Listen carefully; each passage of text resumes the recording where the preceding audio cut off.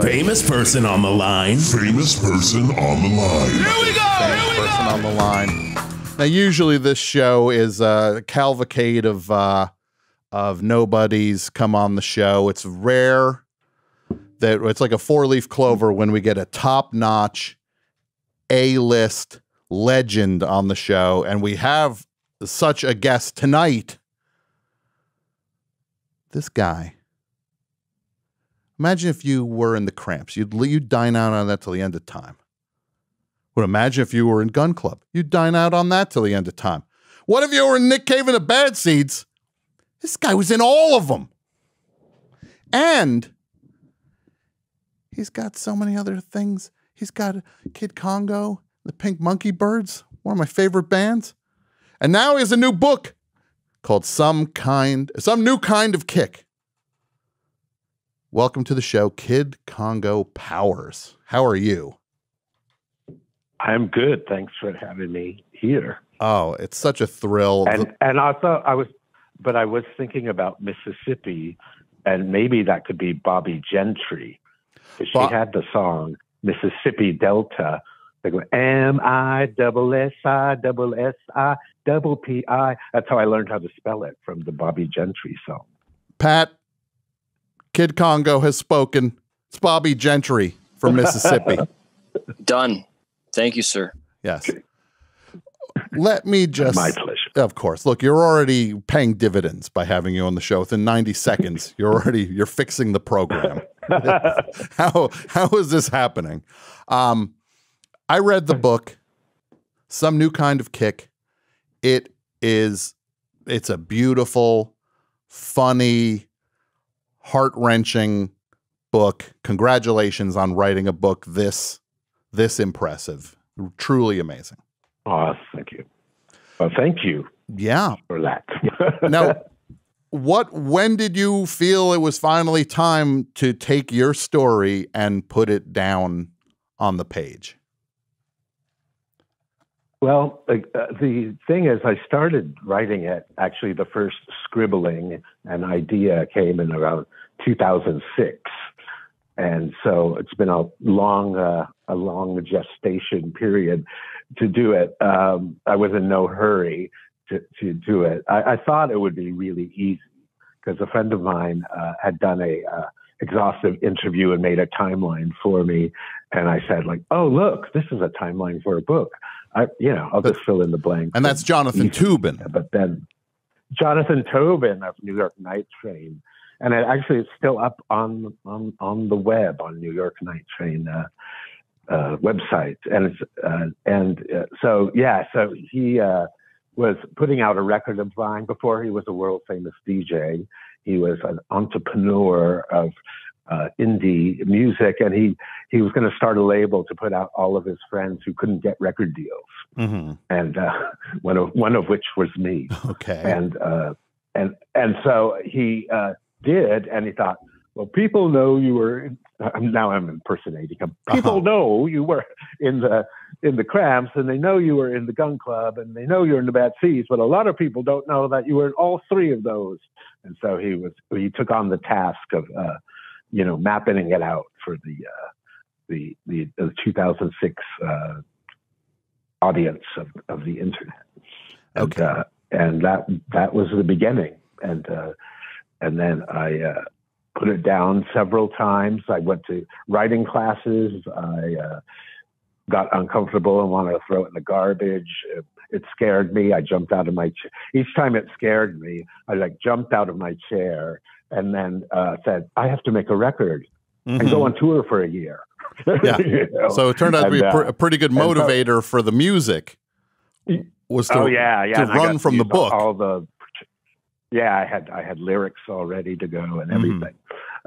So that was so it took a while, and then and then I started in earnest. I had a first draft, and then in earnest started editing and saying okay, I was working with the editor, and they said oh, you're not telling everything here, and I was like, oh shit.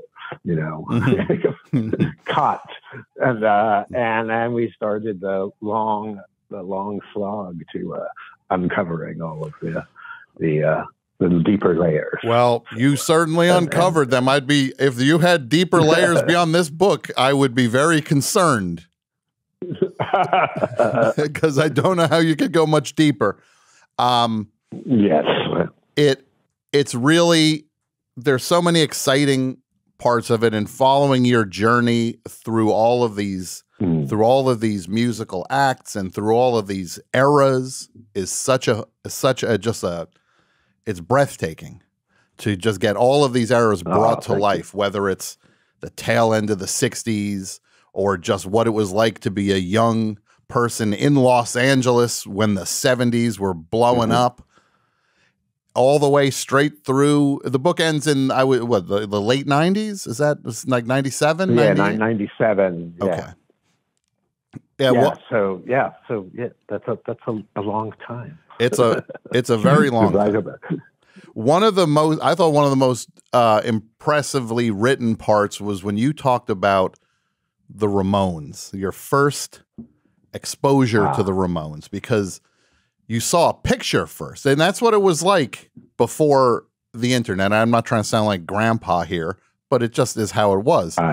You'd often back in my day. I'm not doing that, but back in my day, it kind of was like that, where you'd read about a band, you'd see a picture. I can't tell you how many months it took me before I finally got to hear what Can sounded like. After hearing, I knew about Can, and then finally it's like, well, this is going to be the best thing I ever heard when I actually get to hear what Can sound like. And Noi and those bands were just, you had to hunt it down. But you knew when you saw a picture of the Ramones is where it started for you. Yeah, and you knew it was going to sound amazing. You know, it was like people that you never saw before, but it was all so familiar too, you know, and they had such attitude in the photo. It was like, you know, how can this not be amazing, you know? And so when I got the record, it was beyond whatever I could have imagined. It was funnier and dumber and more advanced in a weird way. It was like super artful in its simplicity and exciting. And you just wanted to, I just started laughing and like falling over on my bed and dancing around. It was a pretty incredible thing, you know, to go from this picture to sound. And of course they became my favorite band forever. Sure. And my forever favorites. Now here's something I've asked Ramones fans over the years. You tell me what you thought of it. When Joey sings on the first record about Texas Chainsaw Massacre, he says massacre. Right? Do you think because Bugs Bunny said massacre when he would say massacre? Do you think he said that in his real life? I'm just wondering if he got that from Bugs Bunny. Do you think? Oh, I think he could have definitely got it from Bugs Bunny. Yeah, like just mispronouncing massacre. They were yes. And I had to rhyme with "They took my baby from me." Yes. So you play the Bugs Bunny card. Massacre. Yes. Exactly. Yeah. Yeah. They were a cartoon come to life, and they didn't even have to try. And you know, so it was amazing, and seeing them live was just the same. You know, it was like the first time I saw them live. You know, they'd start playing, and then they'd mess up the song, and they start screaming at each other. And then at one point, Joey lost his balance and was swaying from back and forth, side to side, and finally just tumbled over and back into the drums. And they're just like, "What are you doing?" You know. One time I saw them play at an outdoor festival, and actually, I think they didn't even end up playing. And I was at the sound check, and and Dee Dee kept getting shocked every time he went to the mic. You know, it was not grounded, so he kept getting shocked. He's kind of like, "Oh man, I'm getting shocked." And then Johnny yelled at him like, "It's good for you." It's good. It's good for you to get electrocuted over and over. Yes. So that was a real thing. They were hilarious. That is so funny. I'm friends with Dave Windorf, who was in the band Shrapnel back then. He was a kid in New Jersey. Shrapnel. Yeah, and he was just a dopey New Jersey kid who he played endless shows with the Ramones back then. Yeah. And Johnny gave him advice one time. He said, "Kid, this is how you tour." He said, "You get yourself a briefcase and it's empty, and you put the money in the briefcase, and you don't leave the road until the briefcase is full." Oh, wow. He said, "That's some pretty good advice." Yeah. And he said, when the briefcase but if you're getting $50 a night, that's going to take a while. Or you get a very small briefcase. Yes, exactly. Yeah. It turned into a fanny pack. Exactly. Yeah, maybe a little more of a fanny pack than a briefcase, but still, 6 of 1. Yes. But he and he said, when the briefcase is full, then you go home. So, well, there you go. So, this might sound like a strange question or a weirdly bizarre question. What does it feel like? Because each band has a different identity, a different power, a different everything. They're wildly different bands, even though there's a common thread through them. They're still wildly different bands. Gun Club, Cramps, and then Bad Seeds. Like, what did it feel like to be in the Cramps? To be on a stage, actually, because you know what it felt like to receive the music of the Cramps as a fan, because you were a fan first. Yeah. What was it like to be the one making that music? Like, what was that? What did that power feel like? Terrifying. It was scary because I had only been playing guitar for a year, so I felt like I didn't know how to play guitar. But really, they believed in me, so that was enough. And as it turned out, I did know how to play. But there were. It was a magical, weird. It was a weird power, and it was really something like, separate from the rest of reality. And you can say this about bands, but the Cramps had a really special thing. Lux Interior was like a magician, really, or a guru or something. And he would do things that were incredible. Like I couldn't believe sometimes what was going on. I mean, I don't know if I wrote this in the book or not, but one time I was, playing, and I looked over, and there was a, new wave girl on stage with a, Catholic schoolgirl shirt and leotard on, and she was dancing and jumped on stage to dance. And I really looked down to my neck to see if I was hitting the next right chord, and looked up again. And suddenly Lux was wearing this skirt, shimmying like her, and she was there in her leotard. And I was like, how does that happen in 1 second? Also, he was a daredevil, and he was just a great magical person, with such power and such otherworldly charms and charisma, and it was hard to explain.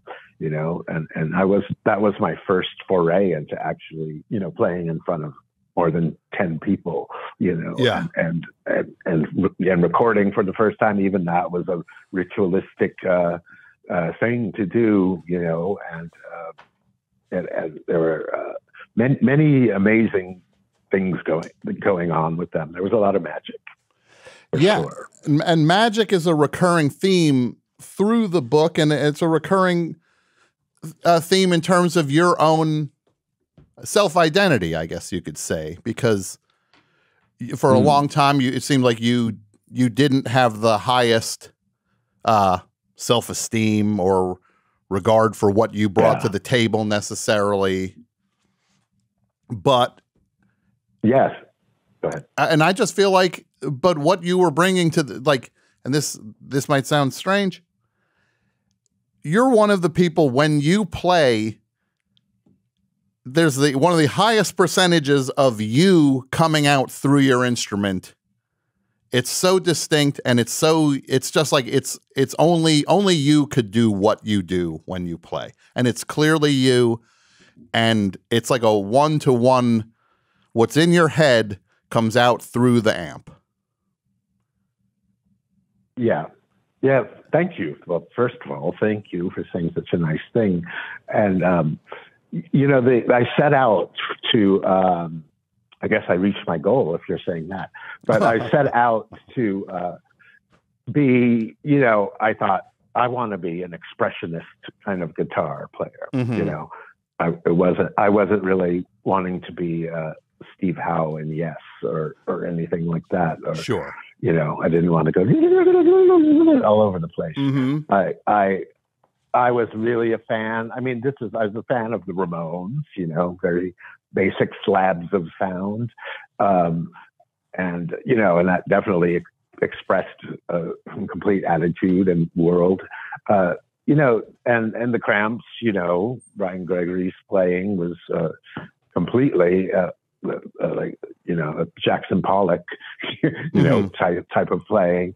I loved Pat Place and the Contortions and James Chance and the Contortions. Mm-hmm. She was just playing slide guitar in this completely expressionistic way, and it was the same thing. And so those are my kind of idols. And I just set out to say, like, okay, well that's a way to play, and that's what I want to do. And I guess I achieved it and went.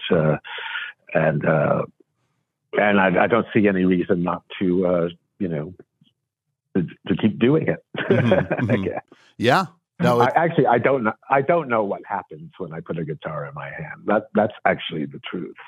But that's kind of instinctual. But that's the magic to me, is that you're not taking the watch apart necessarily to figure out what's going on here. You are it. No, so I suppose so. Yeah. No, it's really, but I'm really happy. There have been times that in my playing guitar, 40 years of playing guitar, there has been times where I thought, like, oh, I really should learn how to play in standard tuning and learn all of this, or maybe I'll never get a job again, But then I'm like, no. Those are momentary, like, ideas, but they're not really, they wouldn't serve me very well, mm-hmm. to do that. So, so off we go. Open E-tuned guitar. Yeah. Look, when you do it that way, you have the secret. Nobody can figure out what you're doing. They can't take it from you because you can't explain it. Yes, exactly. Well, they can I would hope more people would learn this language. Mm-hmm. No, it's really amazing. Your playing has always served the larger purpose to me, if that makes sense. You're not. It's not about watch me do my thing. It's about here's what we are doing, and you. Yeah. There's a sentence, and our musicians. Yeah. In your book, you talk about when you went to go get married in Las Vegas, and maybe this might be one of the best single sentences in any book ever. Now, for people who don't know, Circus Circus is a casino in Las Vegas that's kind of, it's seen better days, and it's kind of where I think Hunter Thompson, Fear and Loathing, a lot of it took place at Circus Circus, to give you context. Wait, I'm going to interject one thing. Mm-hmm. That I was actually just staying across the street from Circus Circus days ago. Really? I looked at it. Yeah, it was a little worse for wear, I will say. Yeah.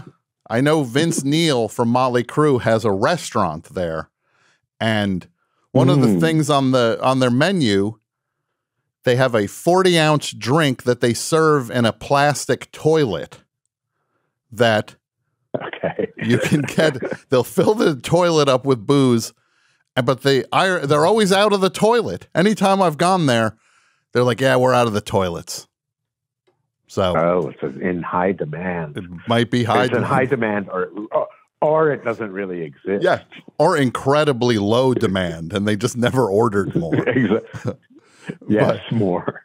But here's this sentence.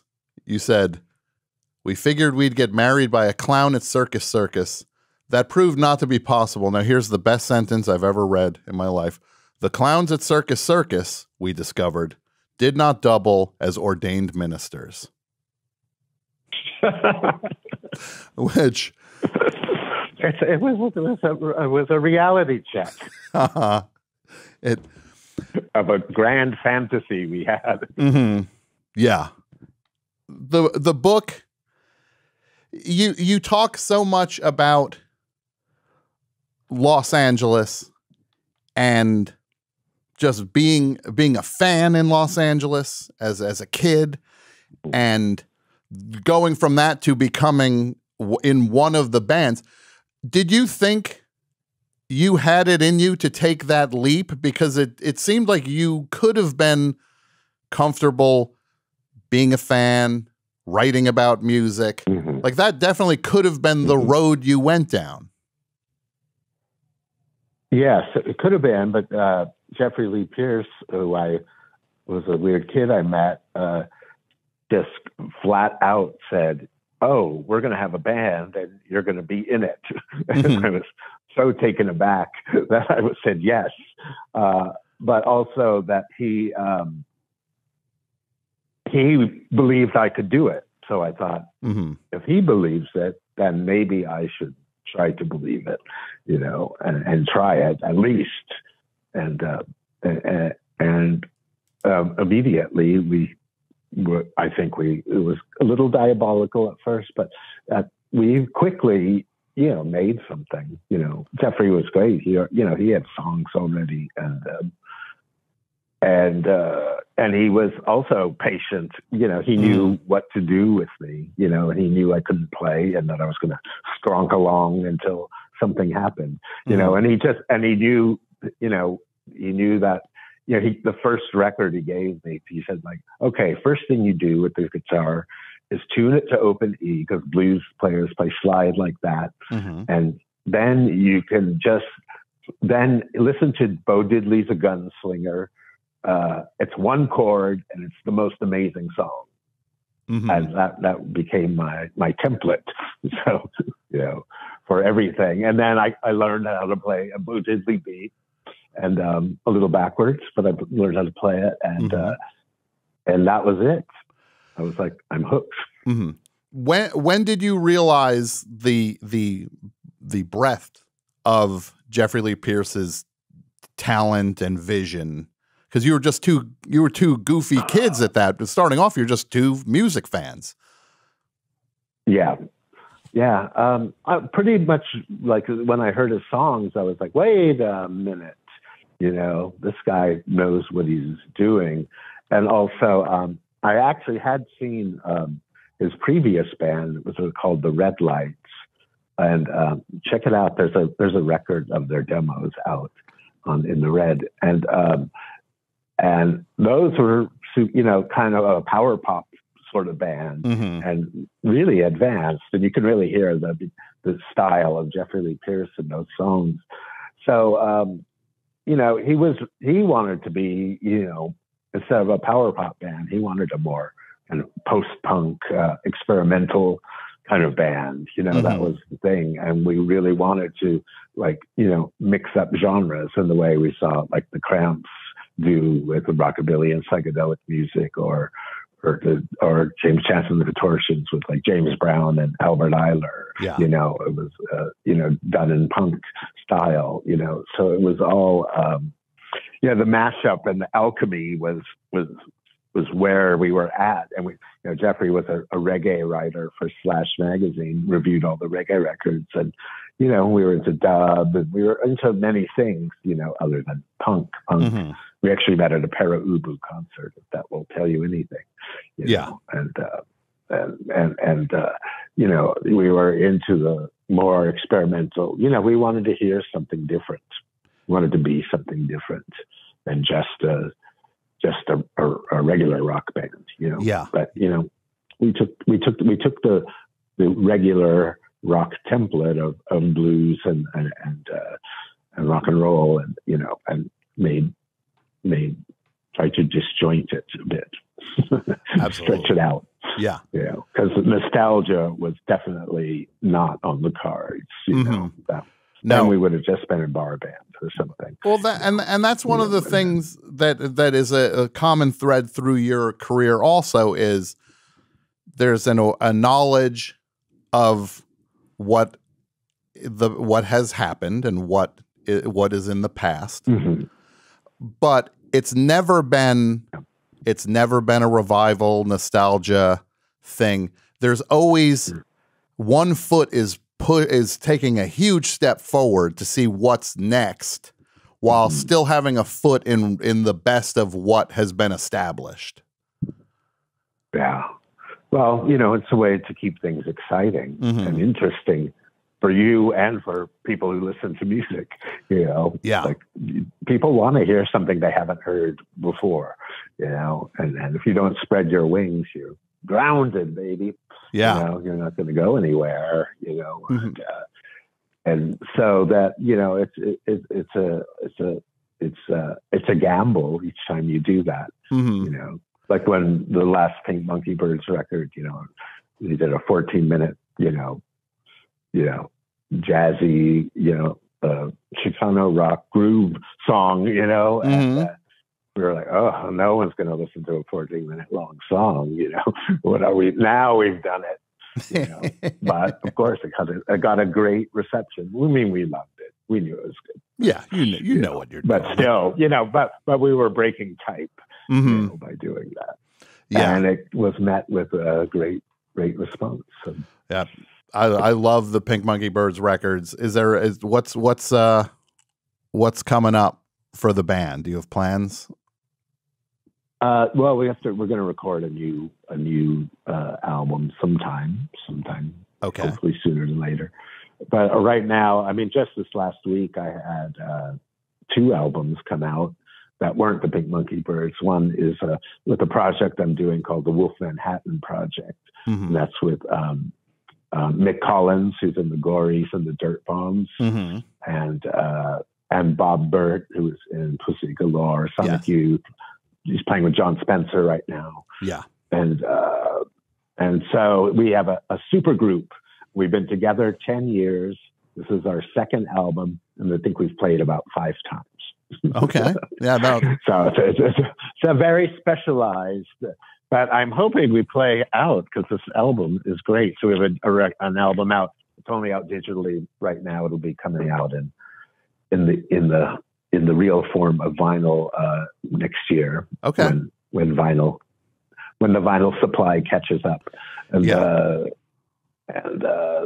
then I have also last week is another album that I did right before the pandemic, a live album in Australia, and that was with a band called Harry Howard and the Near Death Experience. And Harry Howard is the brother of Roland S. Howard, who was in the Birthday Party and These Immortal Souls, Crime and Solution, et cetera, et cetera.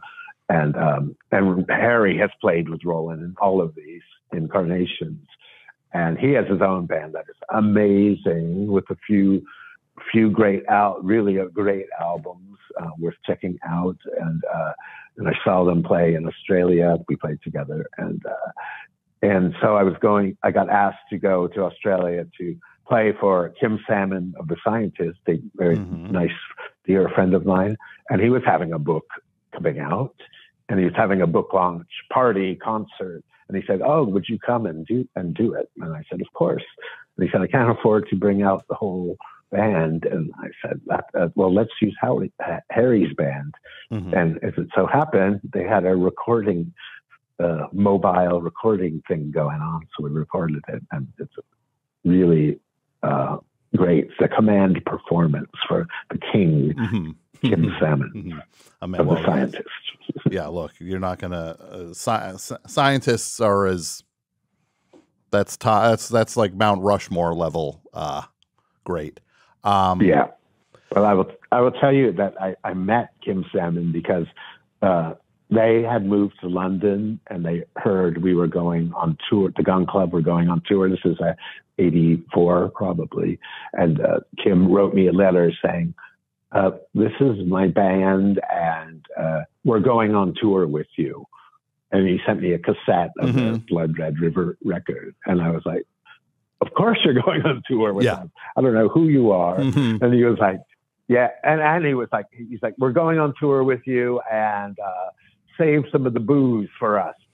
Don't let that blonde guy drink all the booze because we're going to need it too. And that was his letter to me. So it was so ballsy and amazing. What could I do but say, I'm on tour. Yeah, you have no choice. Is history. The decision gets made. But they were great, and we're friends forever. Yes. Amazing. Yeah, and it's funny for them to be on the other side of the globe, but to be kind of this like you're spiritually connected from the other side of the planet. In terms, 100%. Yeah. Yeah, I feel super close to the scientists and their music. And, yeah, we come from the same thing. And that's the thing. Harry Howard and his band, which also includes Dave Graney and Claire Moore, who were in a band called The Moodists. I don't know if you know them. Absolutely, yes. An Australian band that lived in London for a long time. But we all lived at the same time in London, and we were all dead broke and had weird jobs. And so we bond over our shared the poverty wars of musicians in London, expats in London, now, at that time. Now, just as a thing, a couple more questions, and I'll let you get on with your night.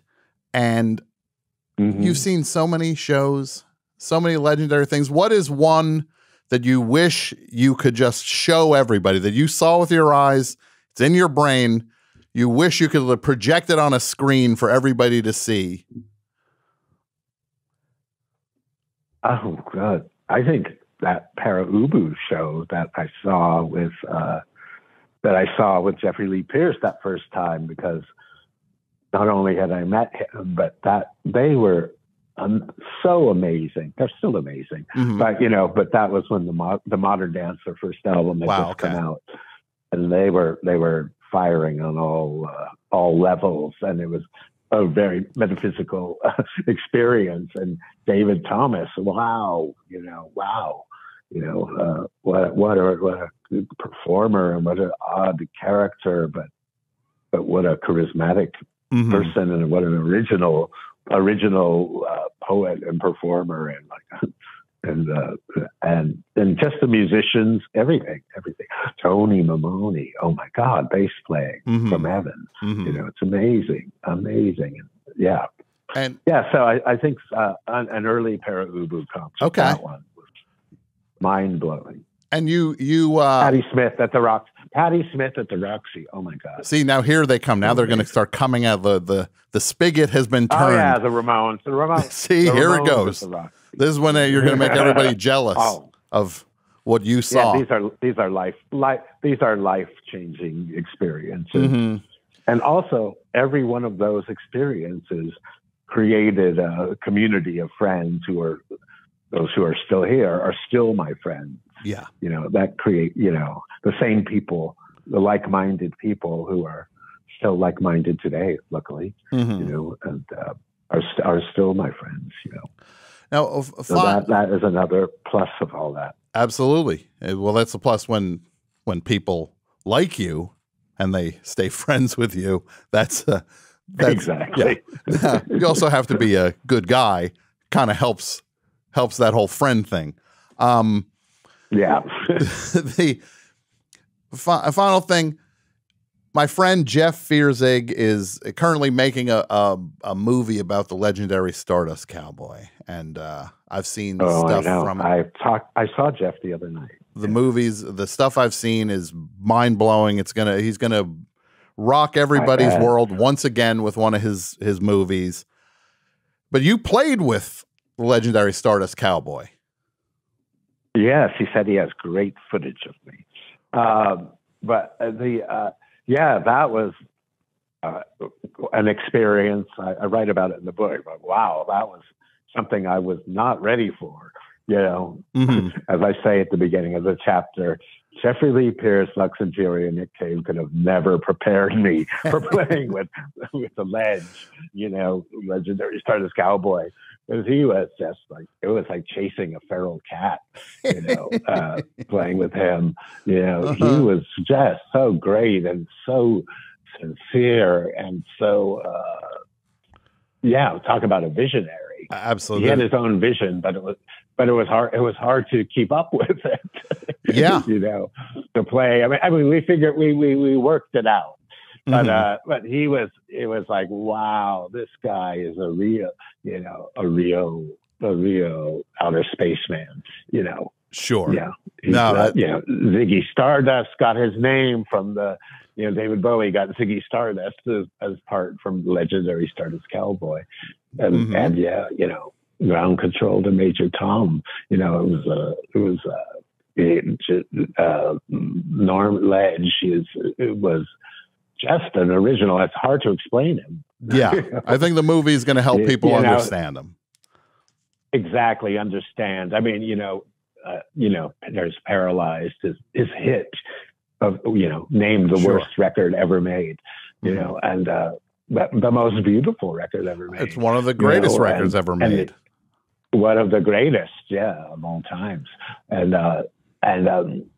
he was great. And what a sensation he caused in Europe, you know, and everywhere. But on the tour I went on, it was in Europe, and people went crazy for him. A real showman, you know, a real savant, you know. Yeah. And it was what a great pleasure it was. So chaotic, but so fun, you know. Yeah. So wild. And, I mean, it was a different wild than the other wild. Yeah. It was wild. It wasn't a danger wild. It was a wild.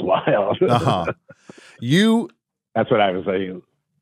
Your book. Go ahead. I just want to say, the book it's truly thrilling and amazing, and there's so much people can take away from this book, whether it's about recovery, talking about addiction, talking about being an artist, talking about fitting in, all of it. This book runs the gamut. Sexuality. You have had some kind of life, my friend, and you captured it all in this book. I can't recommend it more highly. And it's called Some New Kind of Kick, and people should check it out. And I appreciate you coming on the show to talk with us for a little bit. So I'm glad you had me on. It's great to talk to you. Well, thank you so much. I hope to see you soon. And here's the book. I'm putting it up on the screen. Thanks. So we will, and you have a great night. Yeah, you too. Okay. See you later. All right, bye. How about that? A legend. We had a legend. A legend.